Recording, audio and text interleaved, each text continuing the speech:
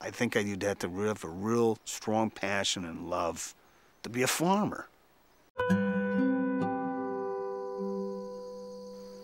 Simple as that. I can't think of any other reason why anybody would do it.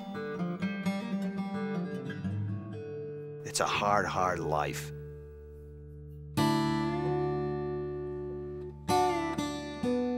This is a family farm. I'm the 5th generation. The first one was my great-great-grandfather, Alman Ames. And then passed it down to John Ames, from there to Sherman, and then Murray, and then myself. There was a rural life in America, a good rural life in America. You saw your dad, obviously, your real role model, you know, is your dad. This is your way of life. This is our way of life. You just blend right in. Family farms, dwindling every year. It's something just hanging on, basically.